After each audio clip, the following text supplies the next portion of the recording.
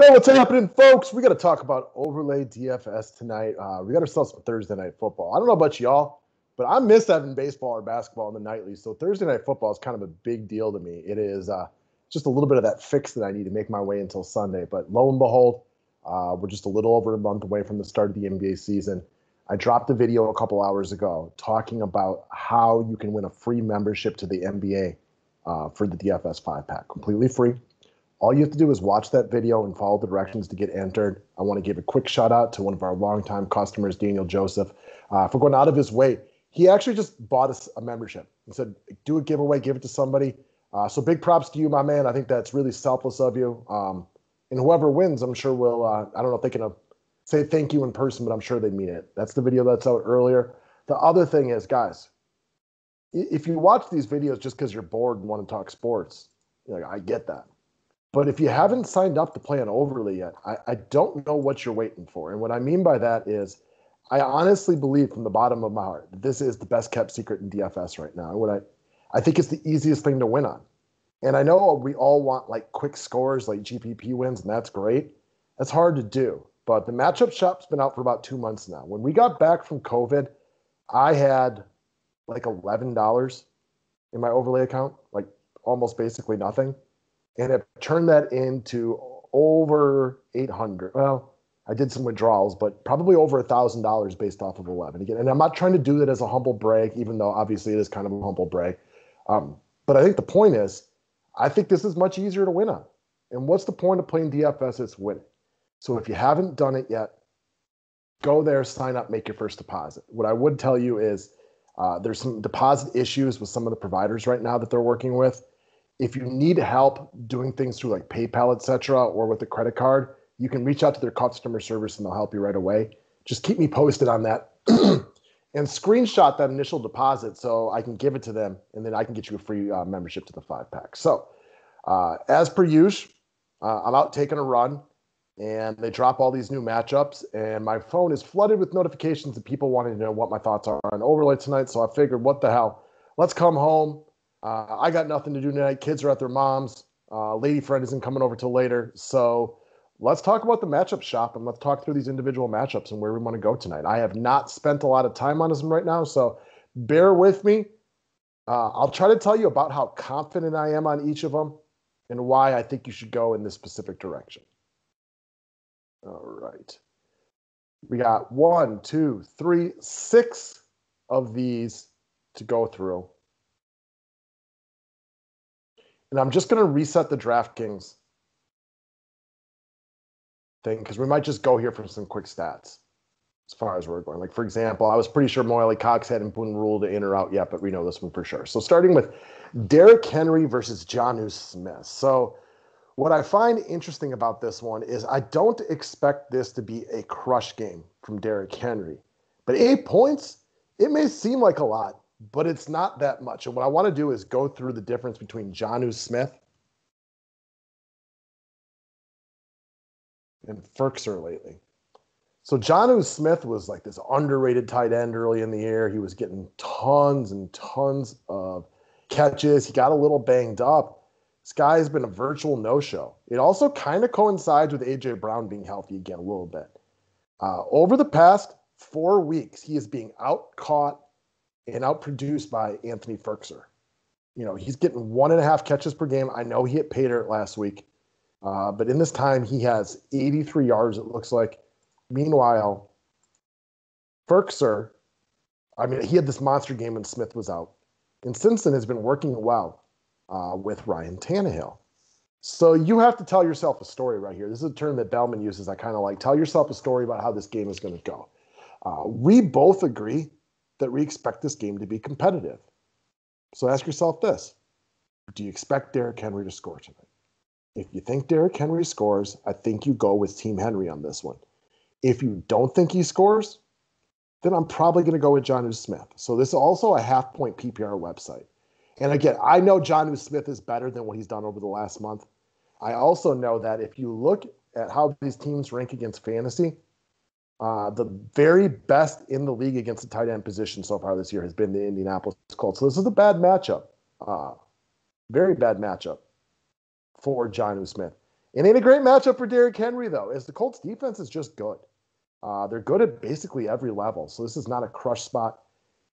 Now, gun to head, because what do I expect out of Jonnu Smith? I mean, based off of recent production and how I expect this game to play out, I don't expect much.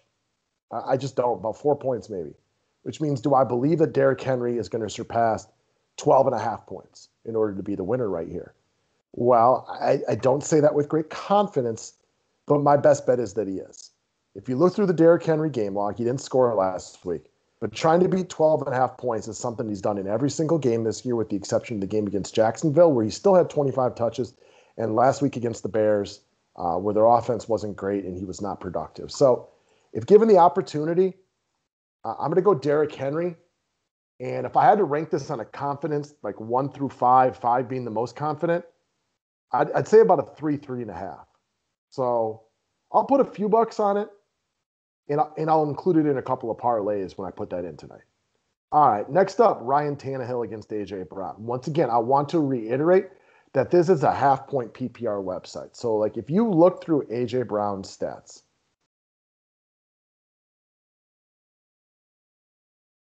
you have to take everything with a grain of salt, because he's -2, on average, minus about 3 points.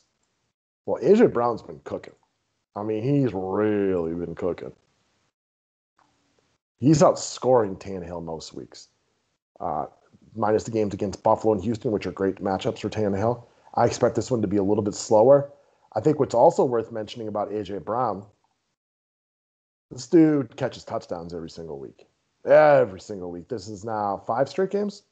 Every game but the game against Denver, where Corey Davis went off, and they really fed Derrick Henry that game. So I'm on Team A.J. Brown right here. And on his confidence scale, like, give me about a 4 on this one. I would bet bigger on A.J. Brown than I would Derrick Henry, because 5.5 points is a lot. It's a lot of points. So give me A.J. Brown right there. All right, next up, Phillip Rivers versus Rodrigo Blankenship. So Blankenship is the kicker. What do you pencil him in for tonight? About 8 points, right? Give or take. I mean, 2 field goals, 2 extra points. I think that's a fair guess.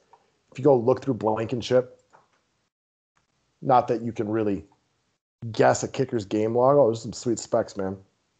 I don't kick a lot of field goals on Indy. Maybe that's just the last couple of weeks. I take that back. He averages 9.5 points a game.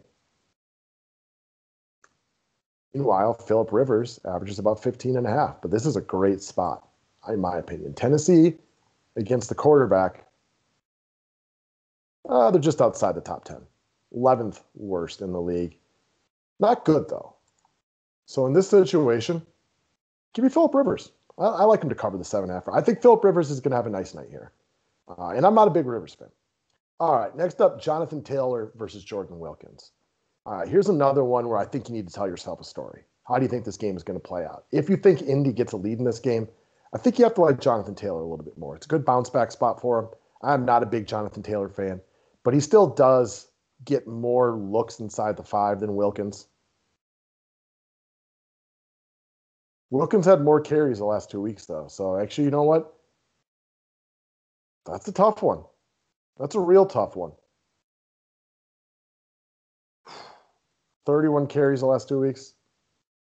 And as far as Wilkins goes, like, I mean, he's equally uninvolved in the passing game as Jonathan Taylor. He got 3 catches the last 2 weeks. He's got 4. Neither of them have done a ton of anything. What am I getting here again? +2 on Wilkins. I like these first 3 better than I like this one. I think this is a true pick-em. I would probably skip it on my parlay right here because I don't have a great feeling. Or if I wanted to bet small dollars and I felt good about the other picks, I might run small dollars and do each way once. Probably not the smartest way to bet it, but that's how I look at it. So I'll ignore this one. This one's a true pick-em to me. I don't have a good feeling about the Colts running game tonight. When we did the DK breakdown earlier today, I told you guys, I like the spot for the Colts position players significantly better than I like it for the Tennessee players. However, the flip side of that is Tennessee's got a real true pecking order, and the Colts just don't. All right, Zach Pascal versus T.Y. Hilton. Pascal in there every single week with Rivers. Definitely has some chemistry. Not a major ceiling guy. Phillip Rivers does not throw touchdown passes to wide receivers. He kind of lacks any real chemistry with T.Y. Hilton, in my opinion. T.Y. Hilton had that decent game against Cleveland. And that's about it, man. Give me Zach Pascal. Plus a point. Easy peasy, lemon squeezy. All right, then Trey Burton versus Nyheim Hines. For me, this is another one where you need to tell yourself a story. Who do you think gets up in this game? If you think the Colts are up, then you're probably not going to like Nyheim Hines a lot. He is very reliant on the passing game. If they get a lead, he's just not utilized a ton. Also, this is a half-point PPR website. The flip side of that is Trey Burton has been absolutely bailed out by 2 rushing touchdowns over the past couple of weeks. Got 15 yards receiving the last 2 weeks. So, I mean, that's a tough one. We do have Jack Doyle, who is out tonight. Doyle's been playing. He's been getting some receptions and getting some looks. If Mo Alley Cox was out, which he practiced yesterday, so I don't think that's going to be an issue, I would lock in Burton, no problem. As it stands right now, I think I'll take Burton and the point. The points doesn't mean much, but I don't feel good about it. I feel better about betting these 4 as a parlay and making some individual bets on each of them. And if you're more into like the GPP side of things, parlays are a lot closer to that. A $5 bet or whatever your bet is pays out about 10 to 1 right now, which if you make 10 to 1 on the GPP, you're always happy. You only got to get 4 things right here. To me, that's a lot easier. Definitely want a bunch of 4-way parlays on this one. And if you have the coin and you want to do something like bet $100, I mean, that could pay you out quite nicely. So I would say these are my favorite bets, these 4. I look at these 2 a little bit closer to pick'ems. So not saying that they're bad picks. And if you like them, I'm sure like the Wilkins-Taylor thing could be kind of exciting to like watch down the stretch. Like, come on, Indy, bring in Wilkins. And it gives you some fun, right? Like, I think one of the things I try to bring up more than a lot of other like DFS guys, we do play this game to have fun. Especially right now. I don't know about you guys, but like Wisconsin, like you can't do anything. Like everybody in the whole state has COVID, so like you can't go anywhere and do anything. I need to be entertained at home. DFS entertains me. And sitting down the stretch of this game, cheering for Wilkins to come back in is going to be entertaining for me, or whoever it might be. So that's that, guys. I wish you all the best of luck today. Go win some money tonight. And if you haven't signed up to play on an overlay yet, go do so. If you need to reach out to their customer service for a manual transaction, they will help you out. They are working with some of their providers right now to make things a little bit easier on the public. In the meantime, though, you can reach out to their customer service. And if it comes to giving them money, I know that they'll respond really, really quickly in order to give you something to bet with. That's it, guys. Best of luck today. Don't forget to click the thumbs up on the video. Hopefully, y'all found this informative. Let's go win that money this evening.